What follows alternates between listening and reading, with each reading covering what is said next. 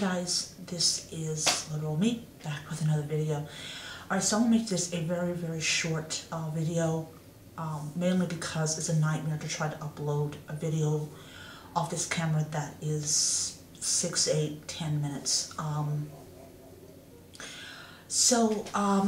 You guys may notice that I'm back in my seat. This is a heck of a lot more easier to do videos when I'm in my seat than compared to, you know, trying to do them in the other way, because me and the floor, we don't get along.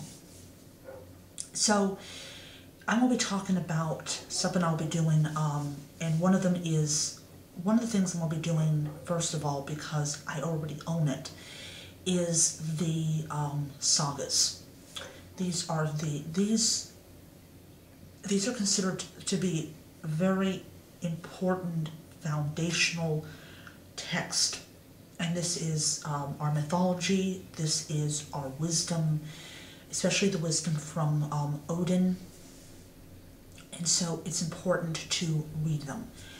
So the first one that I read was the Voluspo, or the Wise Woman Prophecy, and this is when Odin goes and raises up the spirit of this seeress or prophetess, or how you pronounce it, and basically she tells what is going to happen. Well, no, she tells what has happened and what will happen.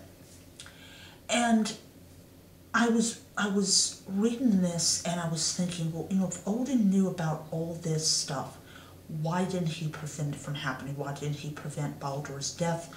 Why didn't he prevent all this stuff? And I have been thinking about it for several months, and I'm thinking to myself, okay, what exactly is going on here? I have come to the conclusion that the reason that Odin is not, you know, doesn't get involved in any of this and try to change things is because he can't. There's this belief in Greek mythology that Zeus and the gods are bound to fate, and they cannot change it. No matter how much they want to change it, how much they try to circumvent it, they cannot prevent it from happening. And my belief is that it's the same thing with the Voluspo.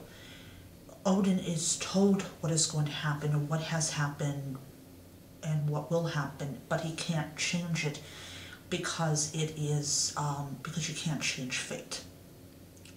And that is what I have gotten from the Voluspo. It is a very, very beautiful story.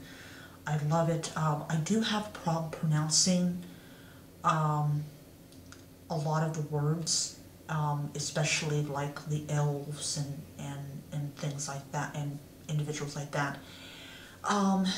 But I really, really happen to liked the Voluspo, and I always look at it and say, okay, what is original Norse and what's been Christianized? And I come to the point I can't tell what has been Christianized and what hasn't. But yeah, so that's my impression of Voluspo. I will be reading the next story or the next saga, and when I'm done with that, I will do a video on that. So yeah, so I will see you guys, like I said in my last video, either Thursday or Saturday. So I will see you around. Until next time, may you all be blessed.